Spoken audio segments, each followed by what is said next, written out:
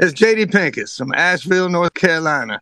You're listening to the Brutally Delicious podcast.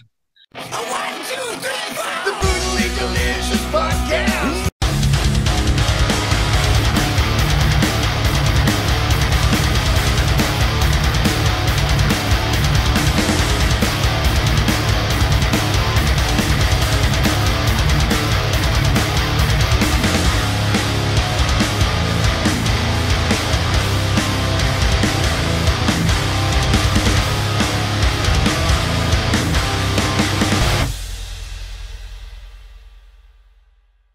Hey! How are you, my friend? I'm all right, man. Where you located at? I'm in Richmond, Virginia. Not too far from you, right? You're in the Carolinas. Oh, okay. I hope you weren't at that graduation the other night. I'm going to tell you a story. I actually, in my real world job, I am a police dispatcher, and I actually work for VCU where that happened. Oh, my God. Holy shit, dude. Yeah, luckily. That must have been a madhouse. So I'm going to tell you, luckily, I was off that night. I had gotten off already at 4 o'clock, and it happened around 5 something. So I missed it, but I know a lot of people that are my condolences, man. I didn't mean to make light of it by any means. No, not at all. No, it's right in my backyard, and I actually work there, so it's pretty fucked up. Damn, man. I love Richmond. It's a shame to see that shit happen up there, man. It's weird, and I know this has nothing to do with what we're here for, but it's weird when you see it happen on the news, and it's always somewhere else, and it still sucks, and you still feel it, but you don't feel it as much as, holy shit, it's in my yard. Yeah, I think it hits me more when I see the surviving family members of these anonymous people that got killed. Yeah. And, realize what it would be like if something happened like that to my kid or something, Right. That's I don't think people understand that a lot of times. They just separate themselves from the issues and don't see the humanity in it, You are 100% right. But anyway, thank you for joining me. Usually I have a partner with me, but he had some difficulty today with his internet or something. But we had Paul Leary on a couple months ago, and we had a blast. We're both Butthole Surfer fans, so it's really nice to see you. I know this is not metal, but this is kind of like a guilty pleasure. I love this. Yeah, I checked out some of your metal stuff on there. I was like, I don't know, maybe he's got the wrong JD Pinkus for something. No. We're just fans. And you know what? I think even though it's a metal show and, we're metalheads, I kind of like good music and stuff outside of the box, which I think your stuff fits, right? It's definitely outside the box. Definitely outside the box. Well, I know my band Honky did play with, we toured with Down and stuff. I guess that's kind of what metal is nowadays. But we weren't really a metal band per se, but our guitar player was a metal player, so it kind of squeezed us in that niche. And at the end of the day, right, good music is good music, whether it's metal, hip hop, whatever you're listening to, psychedelic, banjo, whatever you got going on, right? Well, I feel sorry for my friends who are so wrapped up into part of their musical life that they don't know other ways to show other sides of their creativity. It's still like I'll use this band as an example, although they're doing something which I'll use as the other example. Like for bands that go around and playing songs that they wrote when they were 18 years old. Right. And they're 60 years old, and I get that as a nostalgia thing, but, at least I like to see, like Keith Morris is doing Off as well. He's doing new shit as well, because, you don't necessarily feel the same way you do when you're 18 years old when you're singing them lyrics. Oh, yeah. Before cell phones were even out. Yeah, you brought up a really good point we talk about quite often. I mean, I'm a big 80s metalhead, right? That's kind of where I grew up, and that's my heart. But you got like Winger singing She's Only 17, and now he's 65 singing that, and it's really strange to creepy, think about, right? Yeah. That's just flat out creepy, dude. Unless you're in Alabama, then you're cool. I love it. So let's talk about your stuff. How did this come about? Because this is definitely, we're talking about out of the box and creative. This is, I guess, psychedelic banjo is the best way I can put it. How did this come about? I think I'm going to call it spacecraft for a while until somebody else plays it better than me and names it something else. Right. But I think part of the inspiration, and it can't really be as good as anyone else doing the kind of music that they do already. So I might as well come up with something that no one's done yet. and until someone shows me up on it, which I think my neighbor down the street who I just recorded with has already done. So I might have to pick up the tuba or something. I don't know, man. Nice. But so where did it, I mean, I know you've been a banjo player forever. Obviously, you've been playing for years because this is pretty, you know, talented and intense stuff. So how did this whole idea for Fungal Mountain Breakdown come about? Well, the Fungal Mountain Breakdown, yeah, after my 2 solo records, Danny Barnes from the Bad Livers was, like, I've been playing banjo and writing songs and messing around with. I'm not really a player. I'm still trying to play the damn thing. I'm a banjo wrestler. Mike Watt called me a bass wrestler a long time ago. I think that fits. I'm a banjo wrestler. So I'll be wrestling it till the day I die because I love it. But he heard some of my songs and he was like, yeah, it'd be cool to do a little cassette tape with your songs on it, and I'll draw a label on it, and you know, like the old mixtapes, and he made like 200 of them. Right. Yeah. So he made it because he actually had gotten $50,000 from Steve Martin for Banjo Excellence. And he wanted to use that back towards promoting, you know, strange banjo music or different styles of banjo music, because he does his stuff banjo electronica. That was a barnyard electronica. That was a influence on what I did in it live and everything. And that guy's got it going on with experimenting with the banjo as well. And he liked my songs and asked me to do that tape. And then after we did it, I started liking how it sounded, and he mixed that one and how it came together. It was recorded live, and that was my first one. And so I asked if I could put it out, you know, on vinyl and CD, and he said sure. I shouldn't have changed the order. I did change the order of the songs. Wish I wouldn't have done that. And then that kind of established me as being able to do it. And then I did the next record. That was when the pandemic hit. So I was one of the few people that in my world that was doing solo shit before the pandemic hit. Everybody wanted to do solo shit after the pandemic hit. Right. So second album I did with a shimmy disc, the Fungus Shui, and moved out here and met up with my neighbor down the hill during the pandemic. I kind of cold called Mike Savino, otherwise known as Tall Tall Trees, my partner in crime on the song you're talking about. And someone had told me about that. I didn't know this guy, and he didn't know Mike, I guess. And so I contacted him and said, I'm moving from Texas to Asheville. I said, there's only room for one of us, because he told me there was another psychedelic banjo player in town. And this guy, Mike, was probably like, what? Who the fuck is this old man? And so we ended up becoming friends and jamming up here on this deck that I'm on right now during the pandemic, when everyone was afraid to get inside a house together. Right. And that's how we got to know each other and listen to each other's songs and talked about doing an album together. And Kramer, he's on Joyful Noise, and I was on Shimmy Disc, and Kramer just moved to Asheville. And he moved here after our session because it's so nice, but don't tell anyone. And, right. So he moved out. So he recorded us over at Mike's studio, Galley Tapes, and we didn't know. Me and Mike had a bunch of songs that, you know, a lot of them are going to be on my next solo record.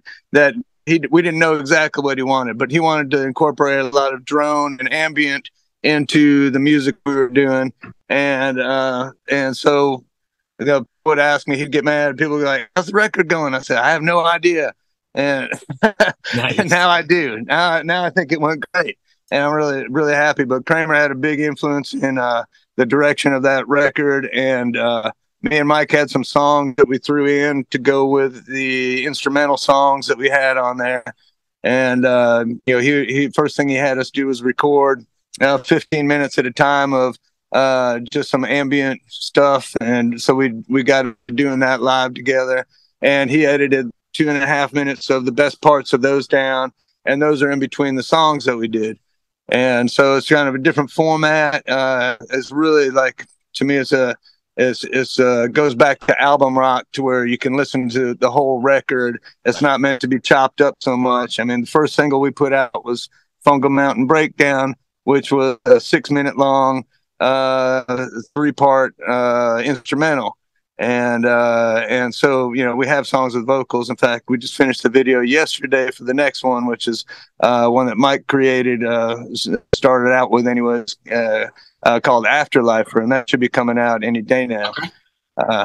So that's got vocals in it, and the next one will have vocals in it. But yeah, it's a strange audience to try and to try and reach, because it's not like there's anybody already out there listening to exactly what we're doing. So yeah, you're 100% right. So here's my next question, and don't take this the wrong way, right? So first of all, what kind of expectations were you looking for? And second of all, you're 100% right on the second part, because I watched it and enjoyed it, but also thought in the back of my head, what the fuck did I just watch? Does that make sense? You just froze. You froze like this, saying the fuck. Oh, that was a deep conversation. Yeah, hey. Hang on. I lost you. Let's see if we get you back. Hold on. Don't hang up. Hey. Hello. Hey, JD, you there? You froze. Hey, there you are. You froze during what the fuck? Oh, so did you hear any of that? I heard the what the fuck, and then it stopped. I'll go back and edit it. So I said, yeah, you just do this when you edit it. So my first part is what kind of expectations you have, right? Because this is not really music for the masses. Second of all, right.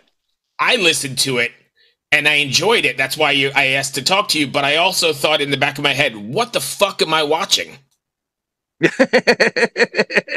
Yeah. So as far as the video went, we were there's some old timers that we were watching some of the old footage of, because when we were talking about video stuff, and so we basically took some of the old National Film Preservation Society footage and watched some of that stuff of some of our favorite players, and kind of imitated the porch jam field of a field recorder coming through and recording some of the locals that don't play out at movies or anything. That was the only way that could get do these. So right. That's like 1974 look, and then with all the different breaks in the song, I wanted them to all kind of like represent going to different places. Each break when it comes in, it's supposed to take you somewhere else.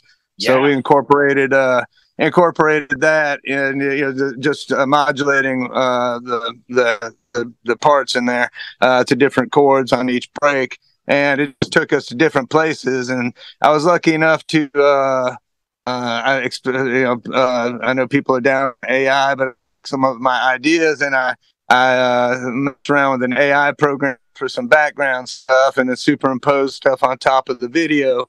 Because I was the one that edited that last one and did the effects on it. Mike did this next one. It's pretty much him doing it. I went over there. I was like, I wouldn't change a thing. Right. but yeah, so it's hard to keep people's attention for 6 minutes. I like the fact that most folks that I talk to watch it, we're surprised that they could actually watch a 6 minute long video. Right.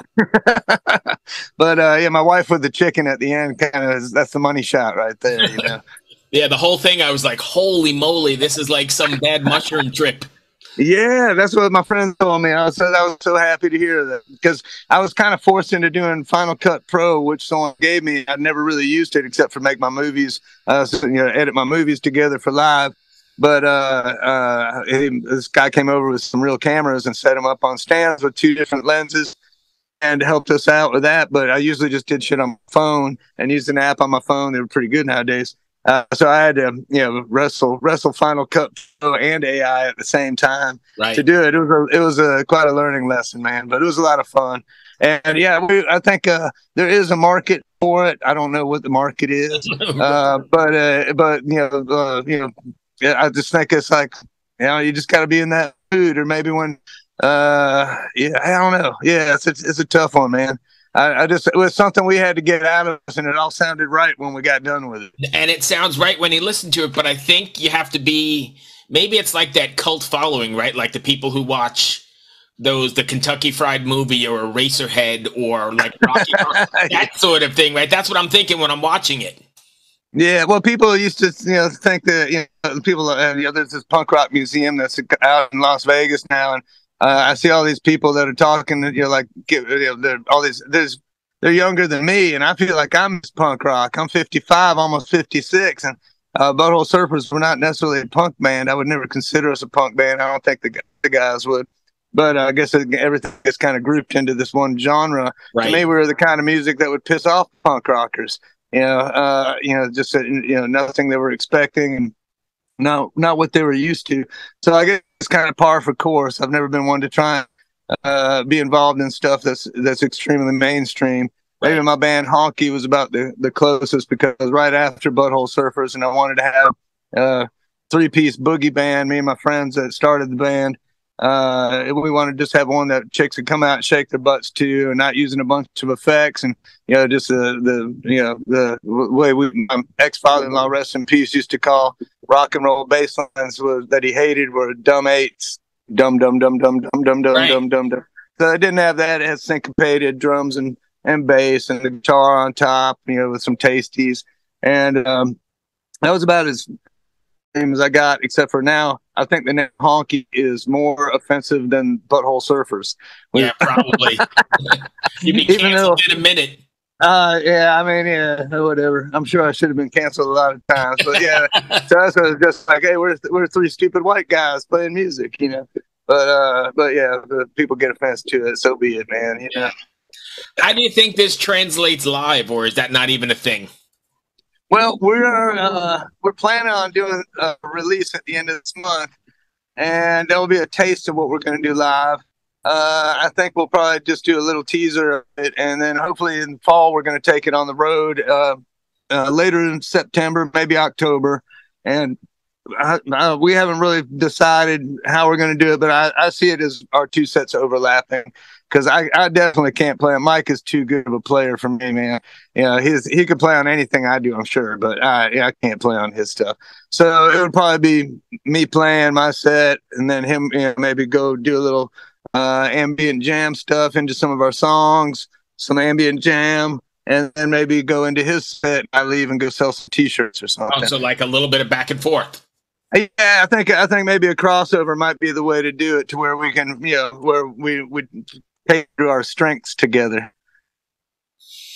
So when you said you were given you went and recorded ambient stuff, are you talking about you just went out and recorded? Are you talking about musical instruments, or you just go out? Musical instruments like drone. I should say droning. Droning music, ambient music, because it's not all drone. There's a lot of textures in the music, so that's why I don't like to say drone, because that's a little bit more. There's not any aggressive parts in that, I guess. This is more like real life bubbling up at you. It's like a storm rolling in from the south over there, and watching the trees start wiggling, and then all of a sudden these ones over here start wiggling, and then next thing you know, I'm smoking a joint. I love how you got there. That's pretty good. That was a natural progression. It's the journey. It's the journey. Nice. Are you writing more stuff? Is this something that's an ongoing thing, or is this going to be like a one-off? No, we definitely want to do some more stuff together. My next record is actually going to be on Shimmy Disc, and Mike's on it. He plays that because he's so good, and he's right down the street. But it's not going to be a solo record. It's all my songs with other people on it. In fact, Paul's on. The only guitar on there, I think, is Paul. Oh, nice. And yeah, and it's got horns, harp. It's got banjo. It's got pedal steel. It's got my buddy Sam Coombs from John Spencer and Quasi playing some kind of background crunchy synth stuff on some of the shit. It's gonna be basically like 2 albums in one, and one would be some of the outtakes, which were too songy for the last record me and Mike did together, because we wrote a bunch going into it. Right. And so then that's gonna be one side, is gonna be the more songy, a little bit more palatable for most people. Right. And then the other side to the stuff that I wrote for the Butthole Surfers album that never came out. And that's what I got Paul on 2 of those songs, or maybe 3. He might be on 3 of them, doing some of his more abstract kind of guitar playing. And so it's going to be called Grow a Pair. And it's going to be a pair of albums on one vinyl. Nice. Yeah. That's good. You still keep in contact with those guys. Oh yeah, definitely. So I love Paul. Me and Paul talk a lot. I love all the guys. Just me and Paul seem to just talk the most. Right. And if I'm being honest, Paul seems, at least creatively, along the same lines of what I see you putting out. So it's very similar, right? A little bit far off to the left, maybe? Yeah, or to the right. I don't know, whichever way, man. You know, I guess whatever way, whatever floats your boat. it all comes around to the same place. It's the journey. Yeah, the journey, right? The trees start moving, and then you smoke a joint. And that's it, man. So what's next for you then? Are you just you're gonna release another single you said you got coming up, and then some shows? Yeah, we got 2 more singles coming out on this one, and the third one comes out. Afterlife should be out next week. It's actually ready now, and the YouTube is up on the private thing, so we know that's good to go. The next one's being worked on now by my friends down in South Georgia. I asked them to put some input into it. Sam Balling and his wife Courtney, and then they'll give it to me, and I'll put some stuff on top of it, and that should come out when the album actually comes out. I believe that's on the 28th or 29th of this month. And after that, I've got some solo shows spread around. And in July, I'm going to be going off on the road with Josephus and the George Jonestown Massacre, and my friend P.W. Long from one of my favorite bands, Mule. And I love his solo stuff. And he's asked to join us on this. So it'll be us three, and I'll be doing my banjo set.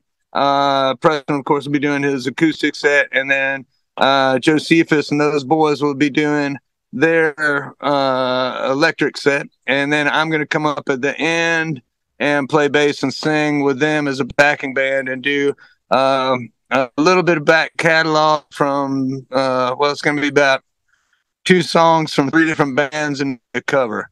Nice. So you got a lot going on. So I've got 2 more questions for you. You got it. One, the first one, is that a tattoo on the inside of your hand?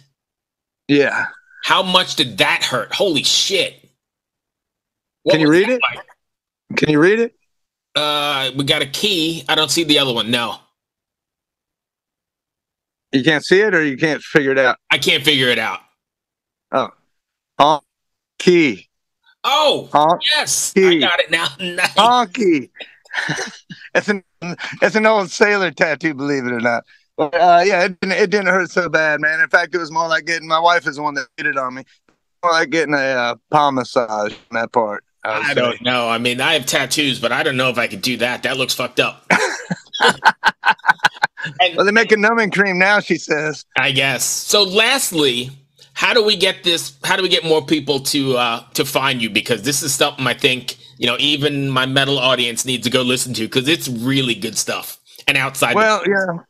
Thanks a lot, man. I appreciate it, and thanks for inviting me on here to do this and to talk about it, and to invite a new crowd to listen to it. But yeah, I know you can listen to it on Bandcamp. It will be up on YouTube. It'll be linked to through my site, jdpinkus.com, which I have tons of stuff on, even Jack Officer CDs that I still have left from way back when. People are out in the shopping mood, for Father's Day or whatever. Right. I even got crop tops. I can't say for women anymore. I just got crop tops now. Right, for whoever. It's summertime. Right. It's summertime. But yeah, as far as listening, you can listen for free, I think, a couple of times on Bandcamp. Definitely stuff will be on Spotify. Stuff will be all over, and the videos will be released as many places as we can make them happen. Awesome. And hopefully the album will sell like hotcake. There you go. Yeah, hotcake. One big one. One big hotcake, great. And I appreciate you taking the time. Oh, thanks for you taking the time, man. Appreciate it. Thank you, my friend. Good luck with everything. Thanks for your contribution to music. Be well. Hey, thank you, brother. I appreciate it. Thanks for your time, brother. Cheers. All right, Bruce. Bye. Man. Bye.